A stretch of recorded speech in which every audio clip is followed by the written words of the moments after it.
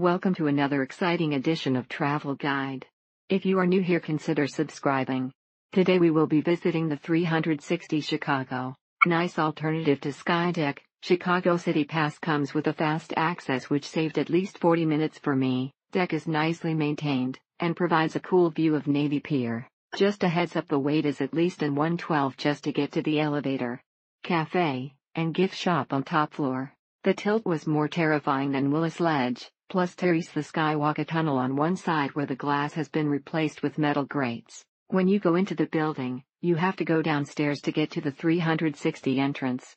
You pay for the 360 experience, and then you pay separate for the tilt experience, but it's only like $8 extra. Before heading up to the top of the tower, you go on a mini tour, presented with bits of information of Chicago, and the actual building. You have access to all sides. And picture taking is highly recommended with tablets that allows a deeper dive on major parts of the city. There is a bar on the top, and seating places, so you can hang out there as long as you want. Great view of the nighttime Chicago city. To see the lake from the top, one must go up there during the day, but the lights just give a sense of the vastness of the city. Tilt is a great idea, and worth trying.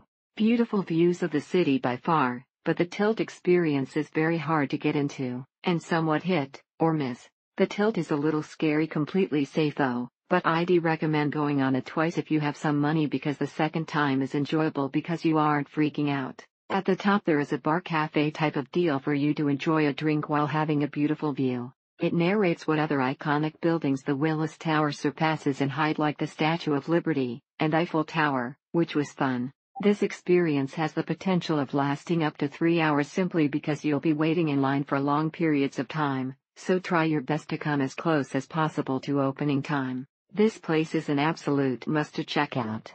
It cost about $20 to get up, but it's totally worth it. There is one attraction, tilt, where you can get to see the road below when you stand in the glass wall, and then they give tilt of up to 20-30 degree. There are pictures below the windows that show what you are looking at so that you can identify things that you're seeing. Worth every penny. You could easily spend the whole day in there.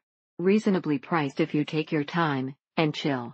I'd say it is a nice place to check out, and also just go sit and watch the city from a completely different view. For $20 you can enjoy the view from top, and if you want to avail the tilting windows, just add $8. Not too crowded, you have enough space to watch everything, go through the history of Chicago, and the architecture of the John Hancock Building. Way better than the Willis Tower. No wait time, there was plenty of space to take in the wonderful views without feeling rushed or crowded.